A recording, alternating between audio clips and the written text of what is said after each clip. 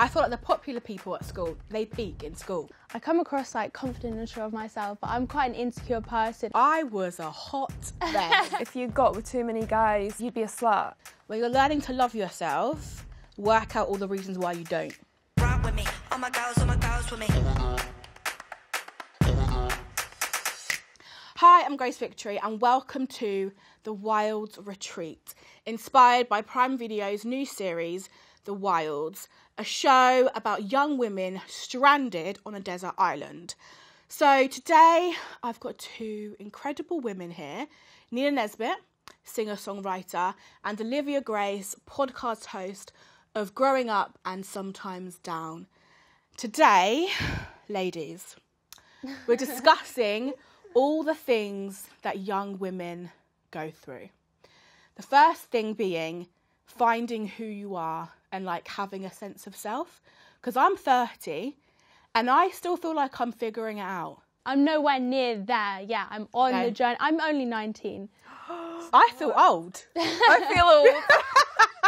I feel like this year we've had more time to like figure things out.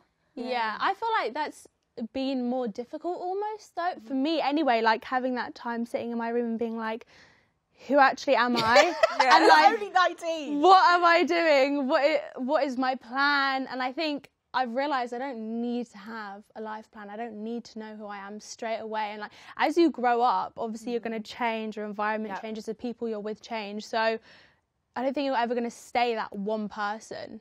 Yeah. I'm comfortable with who I am. I've got my like style. I'm this person. And then suddenly I'm like, I hate that now. Yeah. You evolve all of the time. Have you guys ever felt pressured to like fit in?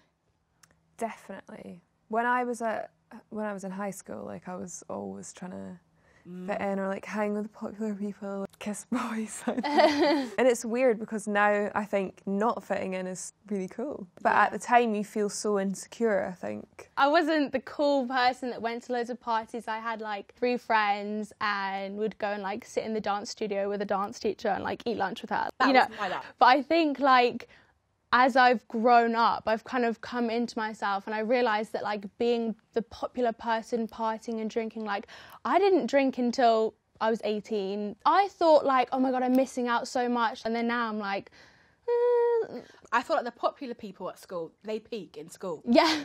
And then the ones that aren't really popular peak later on in life. I would agree. I feel like you have character when like you're not the popular person. Yeah. Because you can't just go by like looks or... And I think it's exactly. hard to like fully put yourself out there in school because people are so judgmental. Like I always wanted to be a musician, and I remember when I started my YouTube channel and people were like, who do you think you are? Like you can't sing, and it made me want to stop doing it. And now I'm so glad I didn't. Horrible. But people would sing this song about how I bought subscribers. I was like, I only have like 500 subscribers. If I was going to buy them, I'd buy more than buy 500,000. Yeah, exactly. Yeah. People used to be so mean about my YouTube, but I was like, I'm going to prove them wrong. Now they guys, okay? Stuff with Amazon Prime, all right? Do you ever have pressure to like lose your virginity, have sex? I definitely did as a teenager. Everyone matures at different points, right? Yeah. We don't all wake up one day and go, now we're all going to have sex. Boobs. Yeah, and you know, when I started high school, for example, everyone was wearing full face makeup. Even that, I was like, oh. And then you hear of people doing things with Behind their back. and and you're like, oh, should I be doing that? And then you feel like a loser. So which is so wrong. But Like at 19, I was a hot mess. I am underneath. Yeah, it's difficult. I've been with my boyfriend for like 4 years, so we grew up together and he was my first kiss. Because obviously I didn't go to parties, so I didn't kiss people. Yeah. Like, he was my first everything, so I didn't really feel pressure. Yeah. I think I was the opposite. I was like, I want rose petals.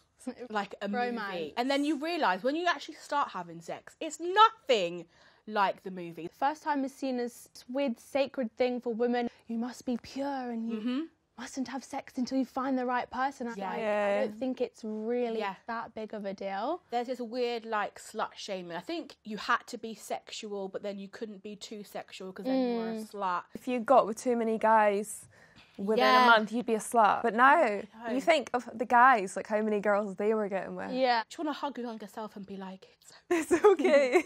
Have you ever felt left out or excluded from like a social group? I definitely have. I feel like in year 9, everyone just became really mean. Being an only child, I've always liked being alone. So, Yeah. yes, in school I've been left out, and I think everyone really has. Like, you fall out with a group of girls. Yeah. At the time, you feel like you're Everyone completely hates alone, you. don't you? Yeah. In college, I excluded myself more than other people excluding me. I think like I come across like confident and sure of myself, but I'm quite an insecure person, and I was like so afraid of approaching people and people not wanting me that instead of like facing that possible rejection, I was like, I'm just gonna sit in the corner of the library. I didn't even do work. I watched movies, but like I pretend I was working so that no one came over to me. And then I was so lonely. Like, that's the one thing I'd recommend to everyone, like never exclude yourself on purpose. I was fear of rejection. I think a lot of it's worrying what people think, which is so useless. It's like you're never ever going to know what other people think, so why are you even bothering? Do you feel like you are your real selves on Instagram and online? I struggle with my mental health a lot, and I've talked a lot about that openly, and I'm very lucky that I've had people kind of welcome me with open arms when I open up, and I think a lot of my audience and my age kind of like to know that other people are struggling too. I definitely hold stuff back that I don't want to share with the world. I think you don't need Which to I share think- everything. Yeah, I think it's normal. I think you do have to have healthy boundaries. Yeah. It is through a lens. You've got filters on, and like. And you pick and choose when you film. Like, Yeah. although I would talk about like I've had a bad mental health day, I'm not going to film me like sobbing Having or a something. breakdown. Okay, what advice would you guys give to someone that's struggling to fit in or to feel good enough? Or what would you give to your younger self? Stop caring. Mm. Stop caring, Yes. because no one cares as much as you do. Yes. you. If we're honest, we're all very self-absorbed. Yeah. And we're too concerned with our own our own. world. Yeah. You go to school and you learn all of these things that you never use, like Yeah. fractions. Who uses fractions, okay? Not me. But no one teaches you like how to do your taxes, Yeah. about self-love or Yeah. self-care. Is it PSHCE where you like learn life skills? Yeah. I never learned anything in that. I think we like put a condom on a banana once. Yeah. That was Yeah. was sex education, and I was Yeah. like, right. that's how And they it never works. mention female pleasure, do they? Never At school, Yeah. which is so wild to me. So what do you guys do on your down days? I feel like I have this mastered, to be honest. I love that. I think firstly I make sure that like I've got a therapy appointment like booked in. My family is really good at listening and talking, and if I want advice, I'll ask for advice. But sometimes you don't need it. You just want to cry or Yeah. feel To sad or talk, be yeah. annoyed. Communicating to the people around you like, I'm having a bad day. This is what I need. What Yeah. about you, Nina? I usually fill up my diary. Yeah, I'm quite toxic. You avoid your feelings. Like, if I'm going on stage, I don't have time to have a breakdown. Like, Do I need you to journal?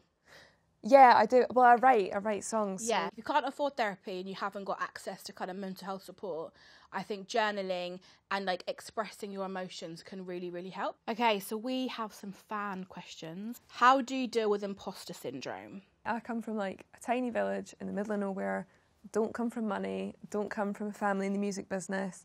I honestly find it like an absolute, I just don't even know how I'm here. How, You are Nina Nesbitt. but like, it just... That's why. And then I go, oh no, but what if everyone finds out? But then I'm like, what are they finding out? I don't know.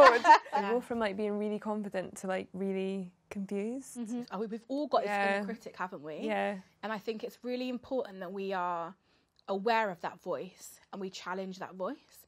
So like if you get this voice come through, oh, you're so ugly, I replace that with like, oh, you're so amazing. And then eventually you'll hear the kind voice more than the critical voice. How do you start loving yourself? For a while I was looking in my mirror and I was like, oh, you look disgusting, like I hate what I see, all of this. And I was like, oh my God, like I would never say that to one of my friends. Yeah. I would never. So I literally, it was so cringe when I was doing it, but it made me feel good. I looked in the mirror, I was like, I'm beautiful, I'm worthy, Yes. I love this about me and this and this. But it's not just about how I look, also Yeah. I'm a nice person. And it actually felt good. I haven't done it since. Yeah. But in the moment, It's it was good like for your that. soul. When you're learning to love yourself, work out all the reasons why you don't. And then that just opens up everything. I think when you explore who told you you wasn't good enough, then you can unlearn it. And another massive thing is going on Instagram and unfollowing everyone who looks the same. Follow people who look different to you, plus size, black, Asian, less abled, because you can get lost in following like a thin, white, tanned influencer in the Maldives. Thank you for watching this episode of The Wilds Retreat. Don't forget to stream The Wilds to see young women versus the wilderness.